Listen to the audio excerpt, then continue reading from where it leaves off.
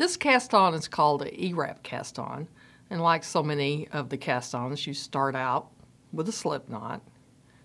This is an adjustable knot. You can make it go completely away. You just wrap it around, pull the yarn through it.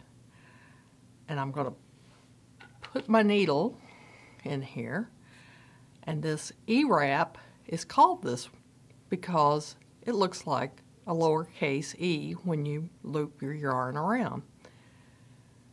And you just turn the yarn and put it on your knitting needle.